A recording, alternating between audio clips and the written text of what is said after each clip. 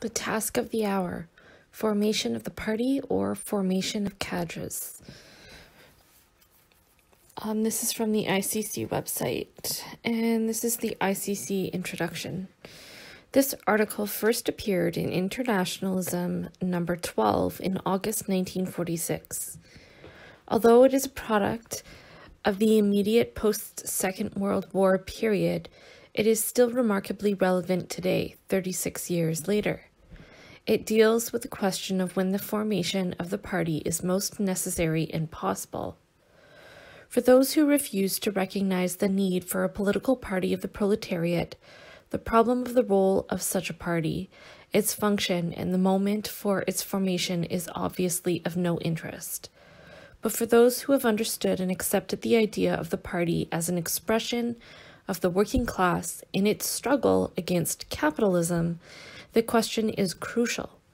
For those militants who understand the need for the party, putting the issue of when to form it in a historical perspective is of the utmost importance, because the question of when you form a party is linked to your whole conception of what the party should do. Is the party a pure product of the willpower of a group of militants, or is it the result of the evolution of the working class in struggle? If it is a mere product of will, the party can exist or be formed at any time at all. If, on the other hand, it is an expression of the class in struggle, its formation and continued existence are linked to periods of upsurge and decline in the proletarian struggle. In the former case, we are talking about a voluntaristic, idealist vision of history. In the latter, a materialist conception of history and its concrete reality. Make no mistake about it, this is not a question of abstract speculation.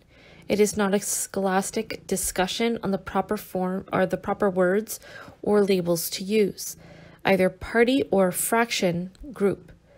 The two conceptions lead to diametrically opposite approaches. An incorrect approach based on not understanding the historical moment for the proclamation of the party necessarily leads a revolutionary organization to try to be what it cannot yet be and to miss being what it can be. Such an organization, looking for an immediate audience at any price, transforming principles into dogmas instead of maintaining clear political positions, based on a critical examination of history, will not only find itself blurring reality in the present, but comprising its future by neglecting its real tasks in the long term. This approach leaves the way open for all sorts of political compromise and opportunism. This is the very paint internationalism criticized in the Bordegas Party in 1946, and 36 years of the ICP's activity amply confirms the validity of these criticisms. However, some formulations of internationalism lend themselves to possible misinterpretation. For example, the phrase, "The party is the political organism the proletariat creates to unify its struggles." Put this way, the statement implies that the party is the only motor force towards this unification of struggles. This is not true, and it is not the position internationalism defended, as any reader of its press can verify. The formulation should be taken to mean that one of the main tasks for the party, or of the party, is to be a factor, an active factor in the unification of the class struggle by orienting it towards a frontal attack on the state and capitalist society towards the building of a communist society. Regarding the question of the Third World War, the war did not happen in the way internationalism predicted. There was no generalized war, but a series of local peripheral wars called national liberation struggles or anti-colonial struggles. In reality, they were subservient to the needs and interests of the major powers in their struggle for world hegemony. It is nonetheless true, as internationalism predicted, that the Second World War's too long period of reaction and profound decline in struggle, which lasted until the end of the period of Reconstruction. Some readers may be shocked by the use of this term, formation of cadres, which internationalism announced as the task of the hour in that period. Today, the word cadres is only used by leftists preparing future bureaucrats for capital against the proletariat. But in the past, and as used by internationalism, the idea of forming cadres against the proletariat, or forming cadres, meant that the situation did not permit revolutionaries to have a large-scale influence in the working class, and that therefore the work of theoretical development and formation of militants inevitably took precedence over any possibility of agitation. Today we're living in a completely different period, a time of open crisis for capitalism, and of the renewal of class struggle. Such a period makes the regroupment of revolutionary forces both necessary and possible. This perspective can be carried out by the existing scattered revolutionary groups only if they reject any rationalization of their own isolation. If they pave the way for a real debate on the political positions inherited from the past, which are not necessarily valid today, if they consciously commit themselves to a process of international clarification leading to the possibility of a regroupment of forces. This is the real way towards the formation of the party. When to form the party. There are two conceptions of the formation of the party which have clashed ever since the first historical appearance of the proletariat.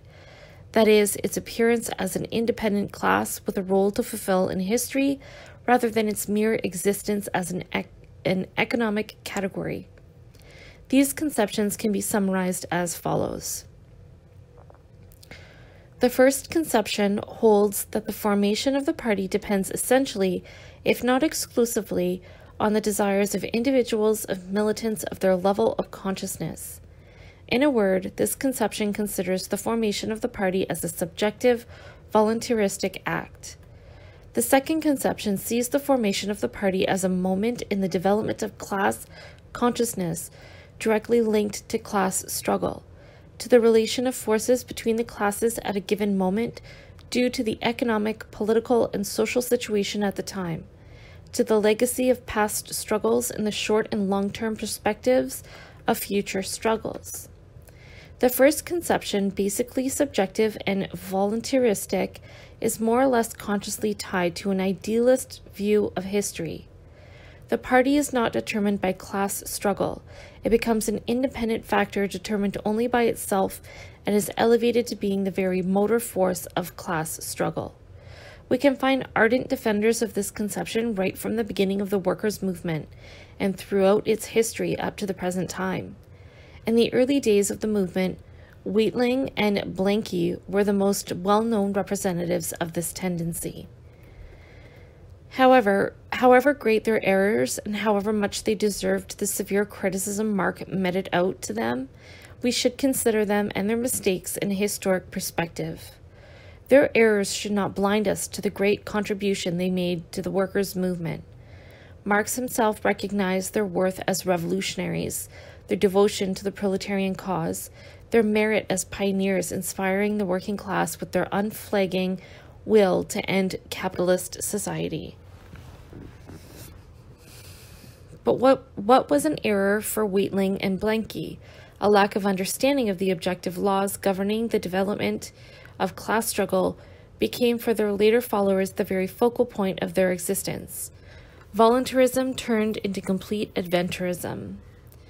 Undoubtedly, the most typical representatives of this today are Trotskyism and everything linked to it. Their agitation has no limits other than their own whims and fantasies. Parties and internationals are switched on and off at will. Campaigns are launched, slogans, agitation like a sick man in convulsions. Closer to us, we have the RKD and the CR, who spent a long time in Trotskyism and left it very late in the day. They have unfortunately kept their taste for agitation for its own sake, agitation in a vacuum, and have made this the very basis of their existence as a group.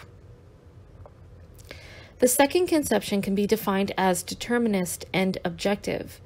It not only considers that the party is historically determined, but that its formation and existence are also determined by immediate, contingent circumstances. It holds that the party is determined both by history and by the immediate, contingent situation. For the party to really exist, it is not enough to demonstrate its general historical necessity. A party must be based on immediate, current conditions which make its existence possible and necessary.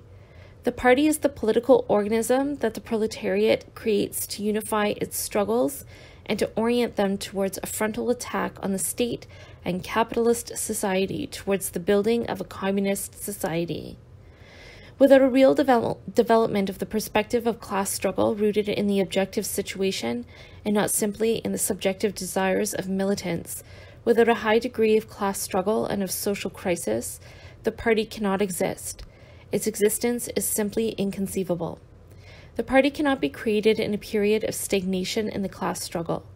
In the entire history of the workers' movement, there are no examples of effective revolutionary parties created in periods of stagnation. Any parties begun in these conditions never influenced or effectively led any mass movements. There are some formations that are parties in name only, but their artificial nature only hinders the formation of a real party when the time comes. Such formations are condemned to being sects in all sense of the word. They can escape from their sect life only by falling into quixotic adventurism or the crassest opportunism. Most of them end up with both together, like Trotskyism. The possibility of maintaining the party in a period of reflux. What we have said about the formation of the party is also true for the question of keeping it alive after decisive defeats of the proletariat in a prolonged period of revolutionary reflux. People often use the example of the Bolshevik Party to counter our argument, but this is a purely formalistic view of history. The Bolshevik Party after 1905 cannot be seen as a party. It was a fraction of the Russian Social Democratic Party, itself dislocated into several fractions and tendencies. This was the only way the Bolshevik fraction could survive to later serve as a central core for the formation of the Communist Party in 1917. This is the real meaning of the history of the Bolsheviks. The dissolution of the First International shows us that Marx and Engels were also aware of the impossibility of maintaining an international revolutionary organization of the working class in a prolonged period of reflux. Naturally, small-minded formalists reduce the whole thing to a maneuver of Marx against Bakunin. It is not our intention to go into all the fine points of procedure or to justify the way Marx went about it. It is perfectly true that Marx saw in the Bakunists a danger for the International and that he launched a struggle to get them out. In fact, we think that fundamentally he was right in terms of content. Anarchism has many times since then proven itself a profoundly petty bourgeois ideology, but it was not this danger that convinced Marx of the need to dissolve the International. Marx went over his reasons many times during the dissolution of the International and afterwards. Seeing this historic event as the simple consequence of a maneuver, of a personal intrigue, is not only a gratuitous insult to Marx, it attributes him with demonic powers. One has to be as small-minded as James Guillaume to ascribe events of historic dimensions to the mere will of individuals. Over and above all these legends of anarchism, the real significance of this dissolution must be recognized. We can understand it better by putting these events in the context of other dissolutions of political organizations in the history of the workers' movement. For example, the profound change in the social and political situation in England in the middle of the 19th century led to the dislocation and disappearance of the Chartist movement. Another example is the dissolution of the Communist League after the stormy years of the 1848-50 revolutions. As long as Marx believed that the revolutionary period had not yet ended, despite heavy defeats and losses, he continued to keep the Communist League going, to regroup forces, to strengthen the organization. But as soon as he was convinced that the revolutionary period had ended and that a long period of reaction had begun, he proclaimed the impossibility of maintaining the party. He declared himself in favor of an organizational retreat towards more modest, less spectacular, and more really fruitful tasks considering the situation, theoretical elaboration, and the formation of cadres. It was not Bakunin or any urgent need for maneuvering that convinced Marx 20 years before the First International that it was impossible to maintain a revolutionary organization or an international in a period of reaction. 25 years later, Marx wrote about the situation in 1850 to 51 and the tendencies within the League in these terms. The violent repression of a revolution leaves its mark on the minds of the people involved, particularly those who have been forced into exile. It produces such a tumult in their minds that even the best become unhinged and in a way irresponsible for a greater or lesser period of time. They cannot manage to adapt themselves to the course history has taken, and they do not want to understand that the form of the movement has changed. In this passage, we can see a fundamental aspect of Marx's thoughts, speaking out against those who do not want to take into account that the form of the movement, the political organizations of the working class, the tasks of this organization do not always stay the same. They follow the evolution of the objective situation. To answer those who think they see in this passage a simple a posteriori justification by Marx, it is interesting to look at Marx's arguments at the time of the League as he formulated them in the debate with the Willich-Schapper tendency.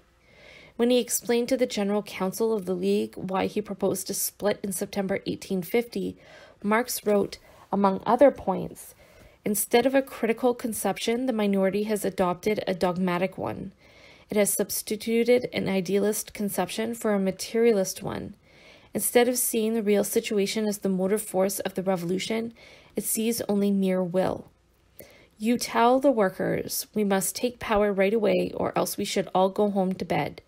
Just like the Democrats who have made a fetish of the word people, you make a fetish of the word proletariat.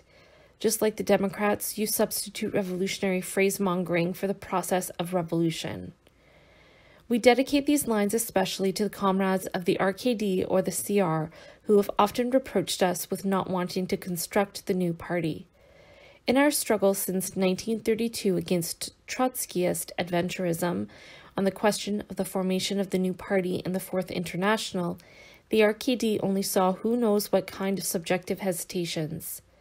The RKD has never understood the concept of a fraction, that is, a specific organization with specific tasks corresponding to a specific situation when a party cannot exist or be formed.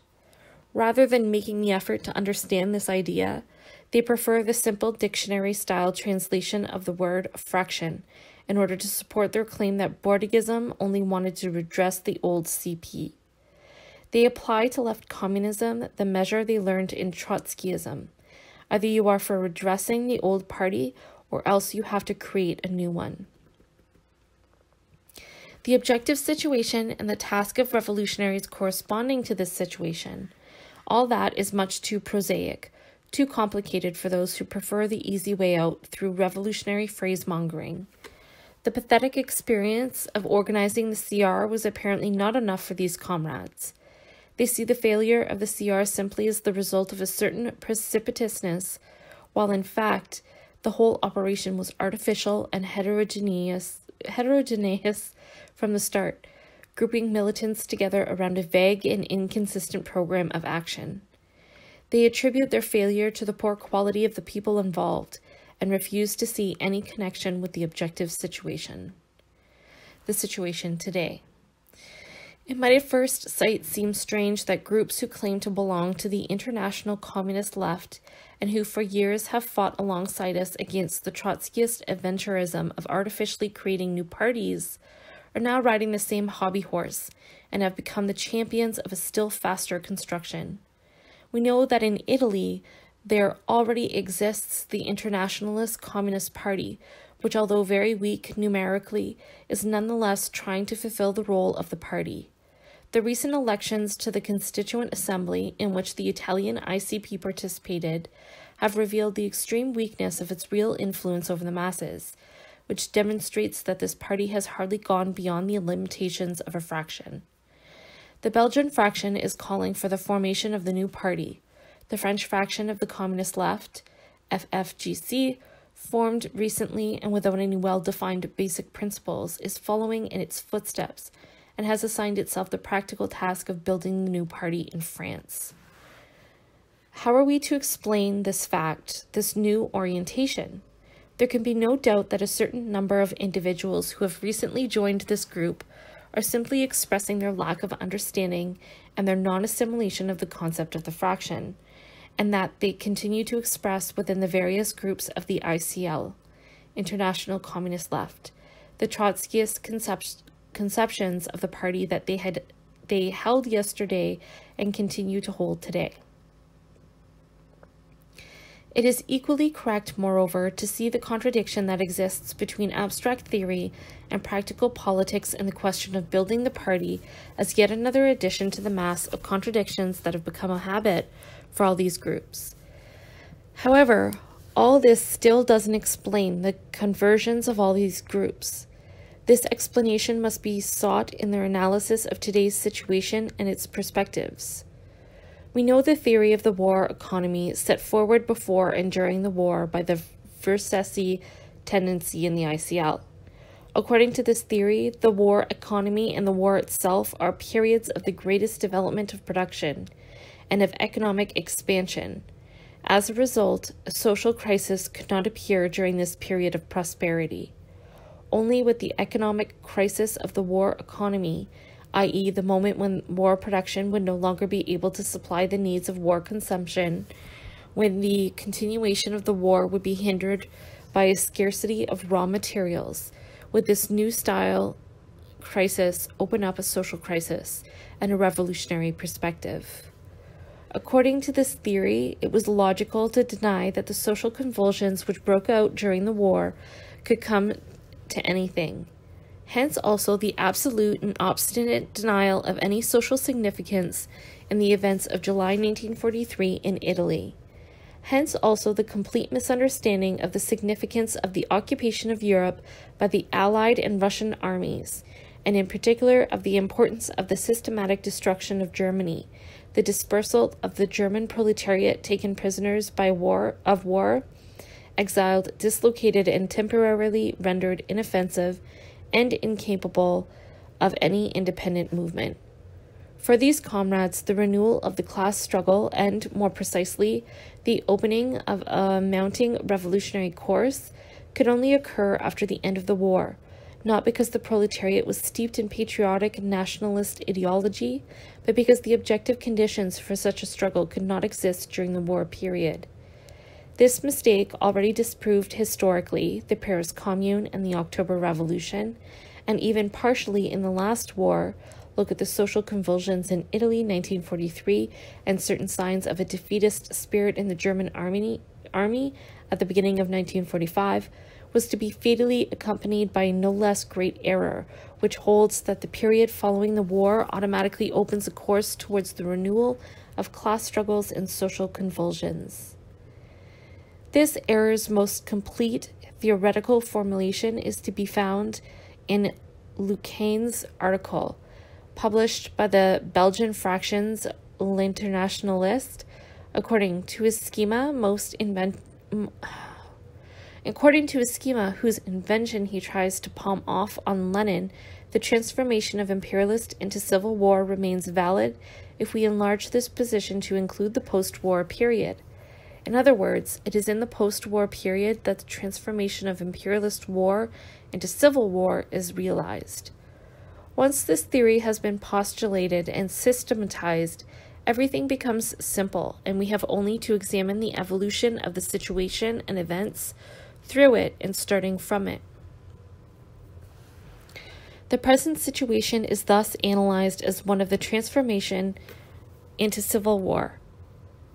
With this central analysis as a starting point, the situation in Italy is declared to be particularly advanced, and thus justifying the immediate constitution of the party, while the disturbances in India, Indonesia, and other colonies, whose reigns are firmly held by the various competing imperialisms and by the local bourgeoisies, are seen as signs of the beginning of the anti-capitalist civil war.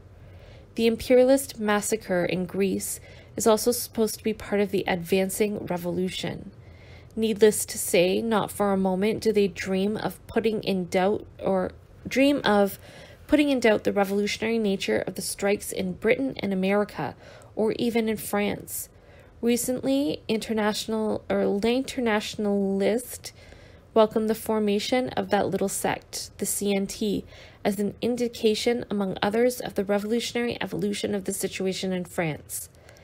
The FFGC goes to the point of claiming that the three-party coalition government has been renewed due to the proletarian class threat, and insists on the extreme objective importance of the entry into their group of some 5 comrades from the group Contre le Courant.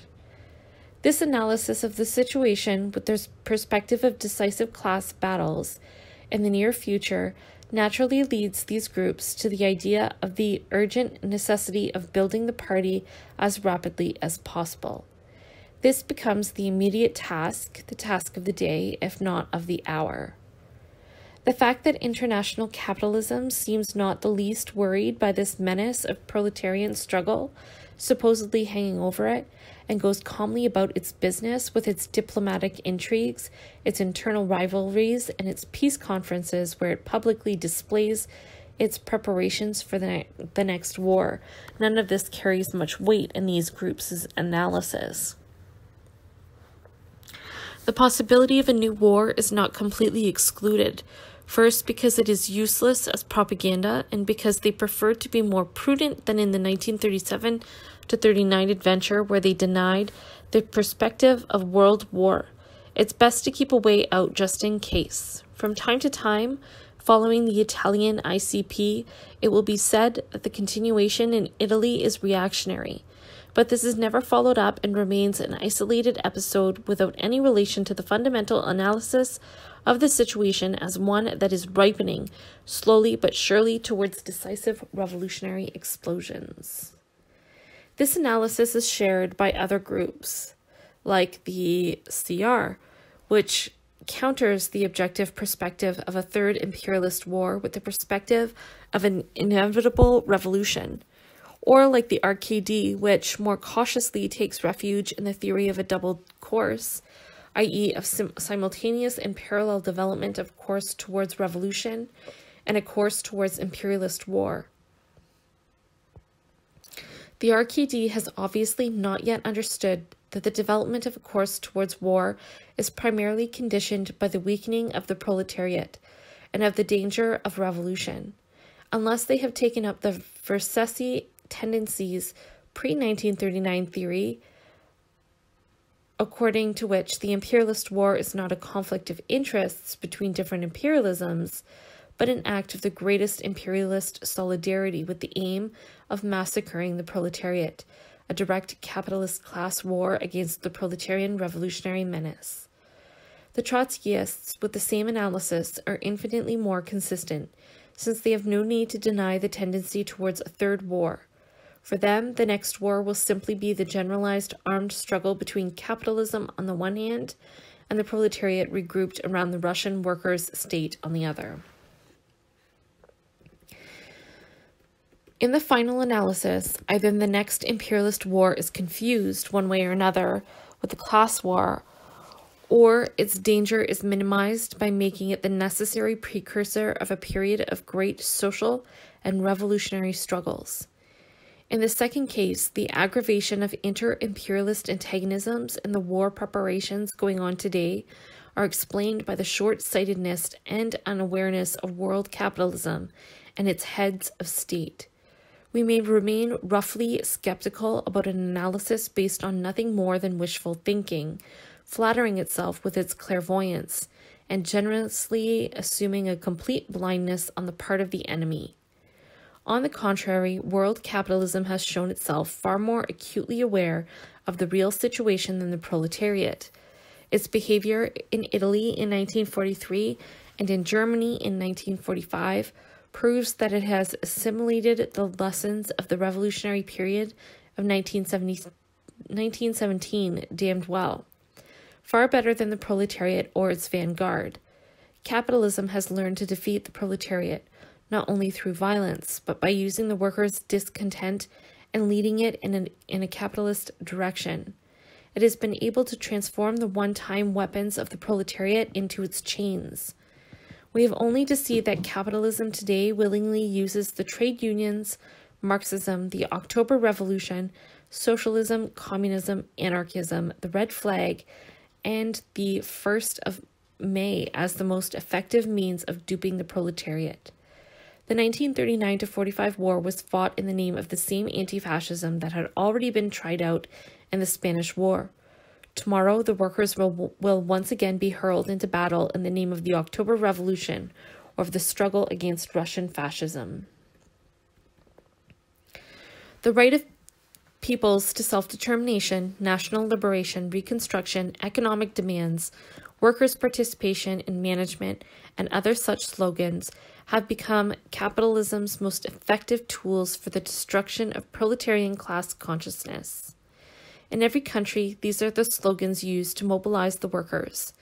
The strikes and disturbances that break out here and there remain in this framework, and their only result is to the workers still more strongly to the capitalist state, or to tie the workers still more strongly to the capitalist state. In the colonies, the masses are being massacred in a struggle, not for the state's destruction, but for its consolidation, its independence from the domination of one imperialism to the profit of another.